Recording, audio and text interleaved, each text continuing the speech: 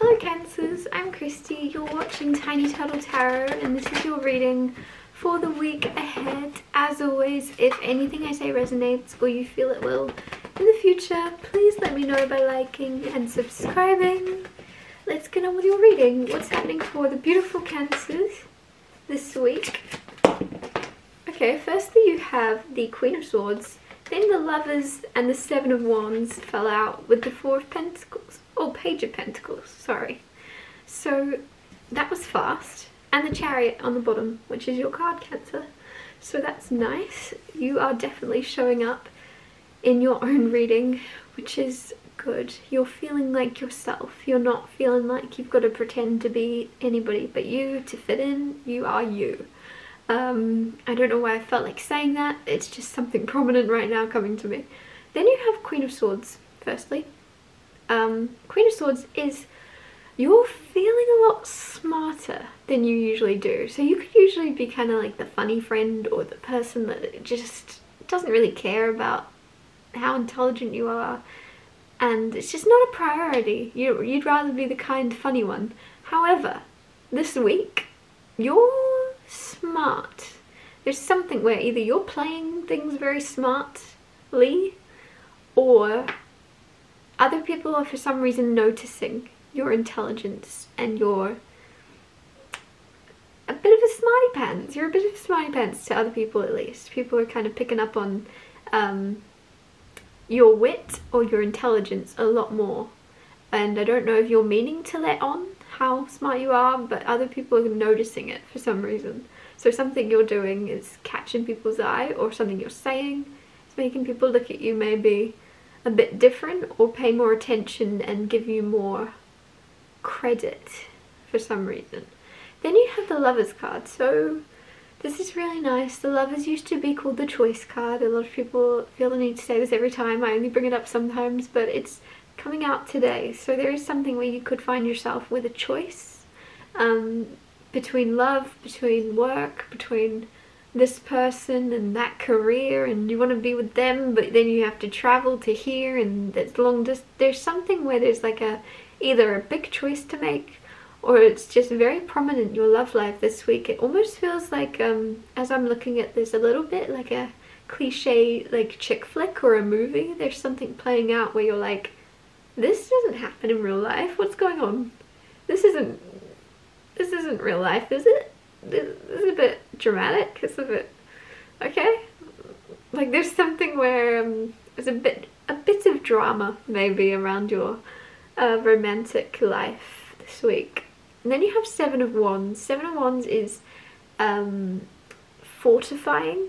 For some reason that word's coming through. So it's not necessarily sometimes I say this is like a defensive card, and that it's a little bit like a protectiveness, but also I'm just getting you fortifying, whether that be your home, whether that be your car, your van, whatever you call your home. I guess that'd still be your home, but you're somehow reinforcing or protecting your world. It doesn't just seem like your physical world, it could also be you fortifying your energy and kind of putting a force field around you energetically if people have been affecting you, if people have been if it's been taking like an energetic toll on you when you're around certain people. You can kind of tell you're drained or you're tired or you're sad when you weren't sad before.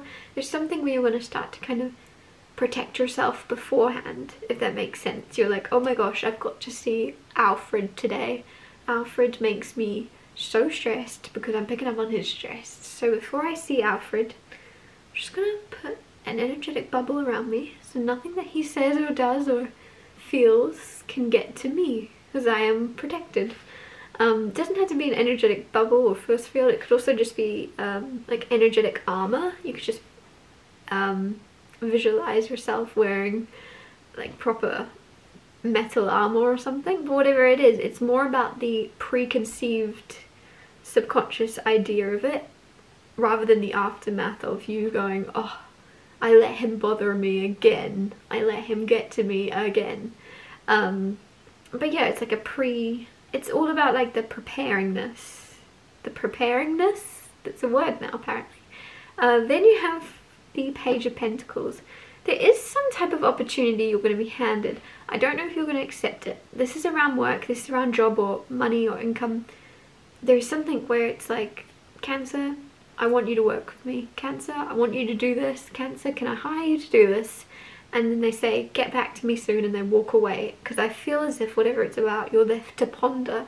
You're left to think. So there might not be a time limit on it, or if there is, you're given time to feel into whether this is something that suits you or not, which is really good. But also sometimes when people give you a lot of time to think into something, you're then unaware of what you want, if that makes sense. Whereas if I said pick one in the next 5 seconds, you got 5 seconds, pick one, you'd pick one. Whereas if it's like, take your time, pick one, no rush, you're then like, huh? I don't know. Like there's something where you're left to ponder. You're just left sitting there looking at something someone's offering and you're not sure. You're like, huh? So that's interesting. I'm going to clarify the Queen of Swords for you. You have the Five of Swords with the Queen of Swords. You are for some reason causing stress to others, which for some reason I'm laughing about. For some reason that makes me kind of happy. Which is a little bit toxic. I just felt something bite my foot, so I'm hoping it was not the spider. If you watched any of my other videos, there was a spider running around and that was stressing me out. Anyways, but notice, I would never usually bring that up. I just feel as if that spider bite that I just felt could have been like a psychic one. Very well could have been. With the Five of Swords, you're niggling or biting someone. The idea of you being a lot smarter than they realised, being a lot more, your head's a lot more screwed on than they give you credit for or something. Especially if you have a career that's not necessarily, how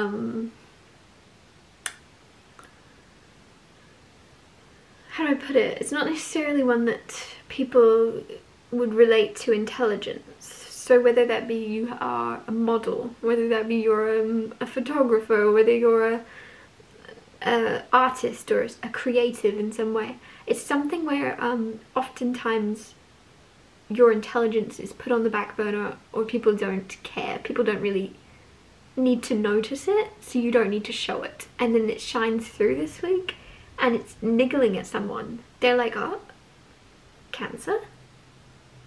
I thought they were like I didn't know we were this smart. Are you sure? They sound so smart suddenly. But I kind of had them pegged as like as a bimbo. Huh. Like there's something where it's bothering someone that they either underestimated you or it's bothering them that they didn't. I don't know. It's quite negative for me still talking about this. So this is interesting. Maybe this is gonna be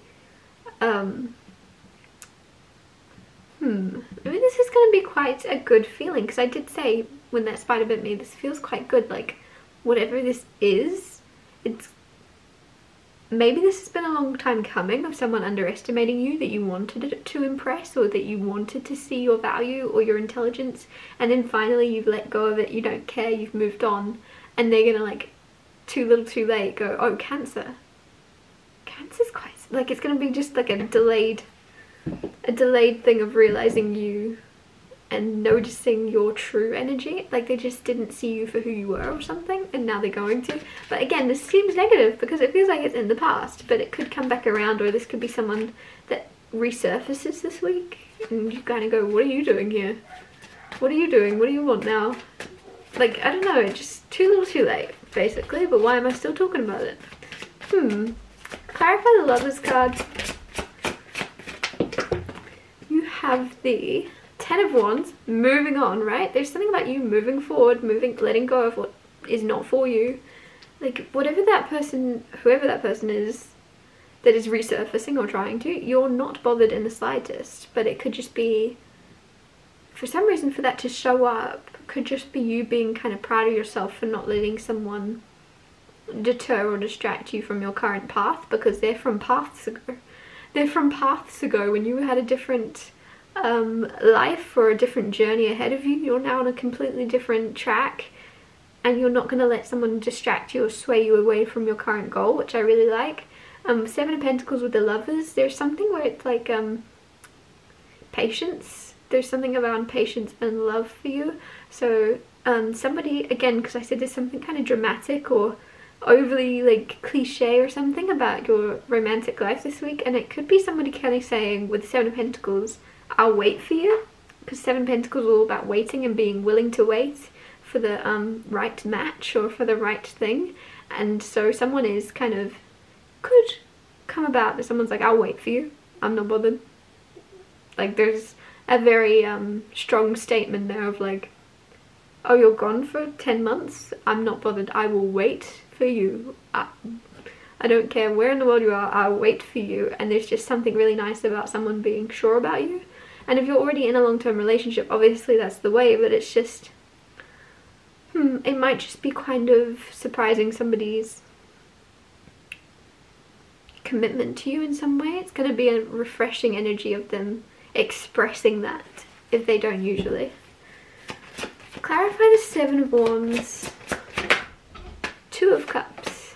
So Two of Cups is all about soulmates, love, romance, and it doesn't have to be love and romance, but it's just love and a soulmate, maybe on a platonic sense. Also, it's not necessarily romantic, but I did mention that as I was telling you about it, so it could very well be.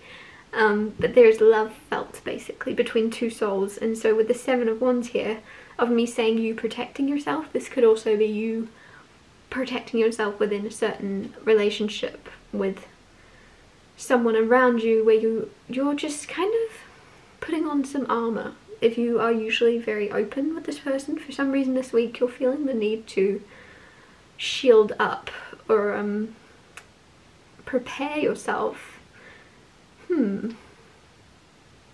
Whatever that's about. Some of you, it could be you being very open and you wear your heart on your sleeve, and suddenly you're a little bit more protective of what you're feeling for some reason this week. Clarify the Page of Pentacles. Eight of Pentacles, clarify the Page of Pentacles. So Eight of Pentacles is all about work. So I said with the Page of Pentacles there's an opportunity coming in for you in work of like, you might ponder it for a little too long and then question what you want to do. And then with the Eight of Pentacles, you're working. So you're obviously going to choose to take this thing you're being offered. For a lot of you, use your own intuition. Don't take it just because I've said, obviously. Not that you would listen to me, that certainly. But with the Eight of Pentacles, you are finding yourself booked and busy. So you are taking on an opportunity, a lot of you, that is new, after taking a lot of time to consider it first, which is really cool. You've felt your way into it. You know it's for you. You've not, I don't know why I wanted to say don't chicken out, which is really not in my character to say, but don't chicken out. If there's something you want to do, if you're given a lot of time to ponder it, you could then have a lot of time for worry or worst case scenarios to fester. So I feel really cool to say, if you have given yourself a lot of time to decide something, please think best case scenario as well. Don't just think worst case scenario, think best case scenario, because I don't want you to chicken out of a really cool opportunity that's coming in. It's meant for you for a reason, it's coming in for a reason. Even if it's scary or out of your comfort zone, don't chicken out.